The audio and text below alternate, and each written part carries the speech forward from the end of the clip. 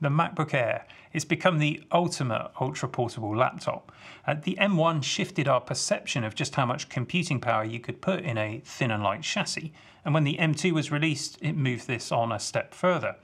But for many people, the 13-inch display is just a little bit too small, and lots of folks have been waiting a long time for a 15-inch MacBook Air, and now it's here. Now, a big challenge when you scale up a thin and light chassis like this is keeping that solid feel that MacBooks are known for. Is it possible to increase the size of the laptop without introducing flex? And will this larger chassis help to keep the M2 chip cooler than the 13-inch model? Will we get a little bit more performance? Let's take a look. So we'll start with the obvious differences to the 13-inch model, and we'll answer that question about the build quality, and then I'll give you my first impressions. We're going to dig into the specs, we'll do a few benchmarks, and then we'll draw some conclusions. Now naturally, this 15-inch feels bigger. My laptop is the 14-inch Pro, and I'm a bit of a fan of smaller laptops, so this does feel quite big to me. We've got a 15.3-inch diagonal screen, and it doesn't have the smallest bezels in the world, so the diagonal measurement of the whole chassis is actually 16.3 inches.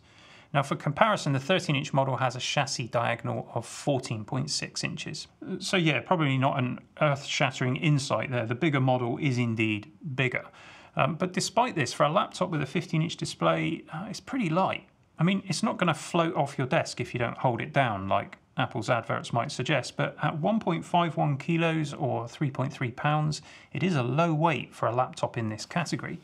I looked up the weights of other 15-inch laptops, and I'll pop those up on the screen, along with the 13-inch MacBook Air for comparison and the 14-inch MacBook Pro model. And as you can see, Microsoft's Surface Laptop 5 is pretty close, but generally we're used to 15-inch laptops weighing more than this one does. And I have to say, it feels completely solid. There's no chassis flex at all. The display hinge has the usual Apple quality to it, and the screen doesn't wobble excessively. The whole laptop is nicely balanced. If you want to pick it up by the corner, there's no issues in doing that at all. And that's an impressive piece of engineering for something this thin, and probably quite a challenge to overcome for Apple's engineers. It's one of the reasons, I suspect, why it's taken us a while to see the 15-inch MacBook Air. Apple wanted to get this right. Now the keyboard that we've got here is the usual size, and it has the usual typing feel that all MacBooks now enjoy. It's easy to type on, the keys feel good, and there's zero deck flex as you type. It is of course backlit, and it has the usual Touch ID fingerprint reader in the power button. The trackpad though, you'll notice that this makes use of the extra real estate on this 15-inch model, and as a result it's bigger than the trackpad on the 13-inch, and that might be important to some users. Now Apple has also utilised this additional space to improve the audio by adding 2 additional speakers. We've got force cancelling woofers for better bass response, so overall the 15-inch has a louder and more full sound. The speakers actually sit within the chassis at each corner here, and they bounce the audio off the display back at you, rather than sitting under grills on the side of the keyboard like on the MacBook Pro models or the original M1 MacBook Air. If you're thinking 6 speakers might mean sound much like the 16-inch MacBook Pro, you need to temper your expectations. The sound is good, and it is a nice upgrade over the smaller laptop. Speech is very clear, music sounds pretty reasonable, but you're not getting MacBook Pro quality sound here. Even my 14-inch sounds much fuller with deeper bass. But for a laptop this thin, I think it sounds great. Now the most obvious difference that we have here over the smaller MacBook Pro is the larger display. Many people don't have a desktop computer with a large display anymore. Their laptop has to do it all, so extra screen real estate makes a real difference to productivity. The resolution is 2880 by 1864, and by default it scales to look like 1710 by 1107. If you need to fit more on the screen, you can scale it to look like 1920 by 1243, which is more than full HD resolution. And likewise, if you need to have your text a bit larger, you can scale it in the other direction. Brightness for the display is very good at 500 nits, but there's no HDR or XDR here. It's a standard LED backlit IPS panel, and it looks fantastic, like Apple's displays always do. And there'll be plenty of PC fans arguing that this should be OLED or it should have HDR or a higher refresh rate than 60 Hz, but Apple knows its target audience, and this is a great display for that audience. It offers excellent brightness and colour accuracy. This one supports the wide colour P3 gamut and can display 1 billion colours. There's True Tone support to automatically match the white balance of your screen with ambient surroundings, if you want to do that. And the resolution is high enough at 224 pixels per inch that you can't see the individual pixels on the screen. I haven't done any scientific testing, but the uniformity of the lighting of the display looks really good to me. And I would personally be happy to use this display for professional video or photography work. Now, whilst we're talking displays, if you want to attach an external display, you can only drive one, which is a little disappointing. There are workarounds for this, but if you need more displays, you probably need to be looking at the MacBook Pro with the Pro or Max version of the M2 chip. Apple say that one external display can be up to 6K at 60 Hz, but they don't specify other resolutions or refresh rates. I have seen the 13-inch M2 MacBook Air running a 4K 144 Hz external display. So if you want to have a higher refresh rate display, you can do that, as long as it's 4K resolution or below. Now, my first impressions of this machine are really good. Even though this is the base model with 8GB of RAM and a 256GB SSD, it feels incredibly responsive to use, and it will easily handle the general computing and content consumption workloads that this sort of computer is typically used for. But it can also go way beyond that, offering productivity and graphics performance that actually makes this an option for some professionals. The build quality is absolutely typical of Apple laptops, and I really quite like this starlight finish. The weight and size of it means that it's still a very portable option, but you're getting the benefits of the larger display, the better audio, and the larger trackpad as compared to the 13-inch. And Apple hasn't changed anything else, and perhaps that's a missed opportunity. I'd really like to see this MagSafe port move to the opposite side of the laptop. This would then give you the option to charge via USB-C on one side and MagSafe on the other. And it's nice to be able to charge the laptop from either side. It's one of the things I love about my 14-inch MacBook Pro. And of course, there is Apple's stubborn refusal to make 16GB of RAM and 512GB SSD the default options. We all know why they haven't done it yet, because it enables them to make a huge profit on the upgrade fees and advertise a lower starting price.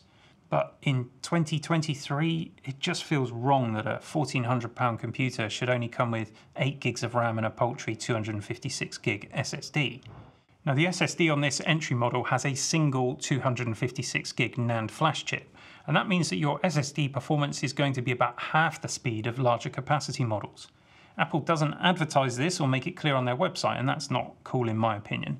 Anyway, I benchmarked the SSD using Amorphous Diskmark and Blackmagic Disk Speed Test, and you're going to be in the range of 1400 to 1600 megabytes per second on this base model SSD. You can roughly double that performance if you go for the 512GB model. Now, that said, 1400 to 1600 megabytes per second is not slow by any means, and it's more than enough disk performance for the vast majority of users. Where it does potentially become an issue, though, is when the computer starts to use the SSD to swap system memory, which is something that Apple Silicon Macs tend to do quite a lot, especially if you only have 8GB of RAM. I bought this particular model as a replacement for my wife's laptop. She's got an old dual-core Intel MacBook Air, so I don't have any concerns personally with the 8GB 256 combination in this case. This is going to be more than enough performance for what she's going to use it for. Internet content consumption, study projects, Microsoft Office, some photo editing, all of those kind of things. So if that's what you need your laptop for, I think you'll be fine with this base model. Now, if you do need more storage, you can spec up to 2TB on the MacBook Air, but be warned, it is not cheap. When it comes to the system memory, you can choose 8GB, 16GB, or even 24GB. And if you're planning to use your MacBook Air for some more advanced work, perhaps more of the photo editing, video editing, or coding, then you'll probably see a benefit from selecting 16GB. But that does mean that you'll need to order online, as the models available off the shelf in store will normally only have 8GB. And if you're wondering whether you should spec up to 24, then the answer is that most people won't see the difference over 16. There is also the cost to consider, because by the time you've added a 512 SSD and 24GB of RAM, you're pretty much at the price of the 14-inch MacBook Pro through retailers like Amazon. But with the 14-inch MacBook Pro, you also get a better CPU, a better GPU, higher memory bandwidth, 3 Thunderbolt 4 ports with support for multiple external displays, a mini LED XDR display, better speakers, an HDMI port, an SD card reader, and so on. Now true, the display on the 14-inch MacBook Pro is slightly smaller and it weighs 100 grams more, but if you need higher specs, then a 15-inch MacBook Air with 24 gigabytes doesn't really make any sense unless you desperately want the form factor. Let's run through the rest of the specs though and do some benchmarks. First of all, ports. You get two USB 4/Thunderbolt 3 ports, and you can charge the MacBook Air through either of these. And you also get MagSafe 3, and the included cable has a color match connector. There's a 3.5mm headphone jack on the right hand side, which does have support for high impedance headphones.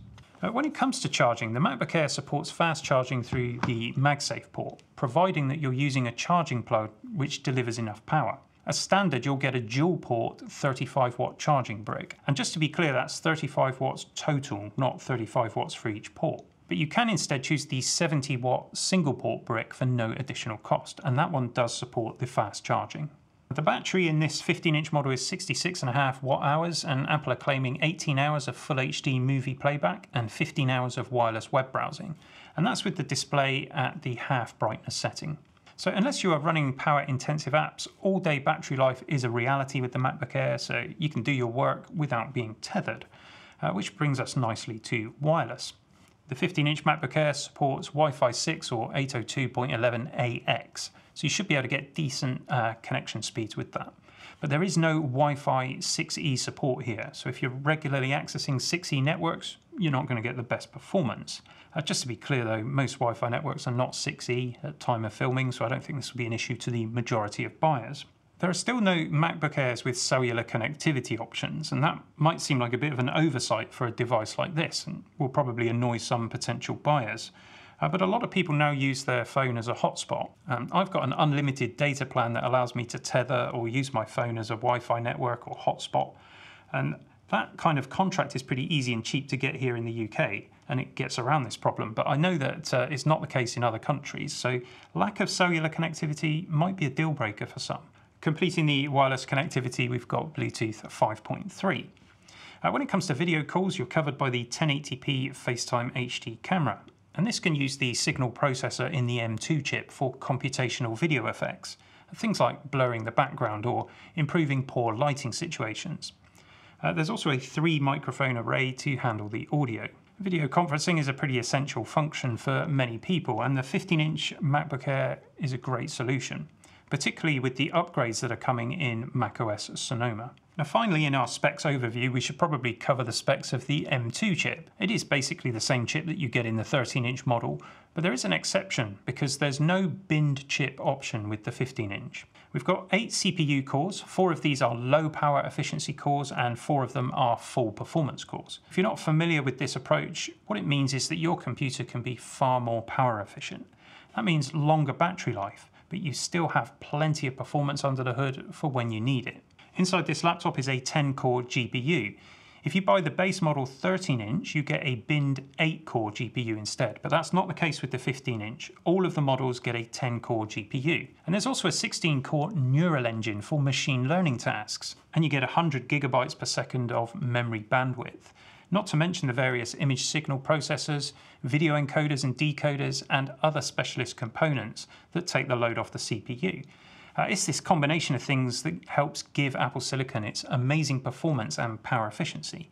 And that is really important in an ultra-portable, even a 15-inch model. Let's take a closer look at performance now with some benchmarks. And we'll start with Geekbench 6, where we get a single-core score of 2,592 and a multi-core score of 9,986. If that doesn't mean much to you, don't worry about that. I'll give you some more context in a moment.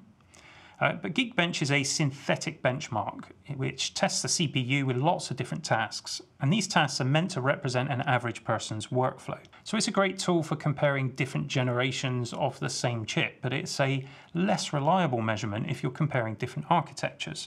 Say for example Apple Silicon with Intel, and that's because different chips are better at some tasks than others.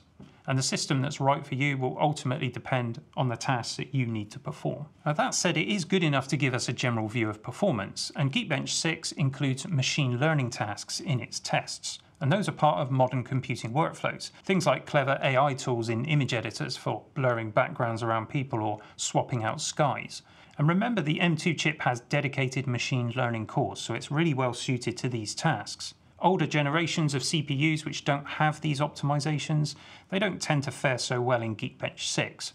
So just for context, let's also give you the Geekbench 5 results, which is 1893 on single core and 8931 on multi-core. That is a very fast single core score, and that's important for a general purpose computer like this one. Single core performance will have a direct impact when you're using complicated web applications or when you're doing general office tasks. So if that's your normal workflow, the M2 MacBook Air has you covered. And multi-core performance comes into play if you do a lot of multitasking or when you're using professional apps, things like Logic, Final Cut Pro, Photoshop, and many more.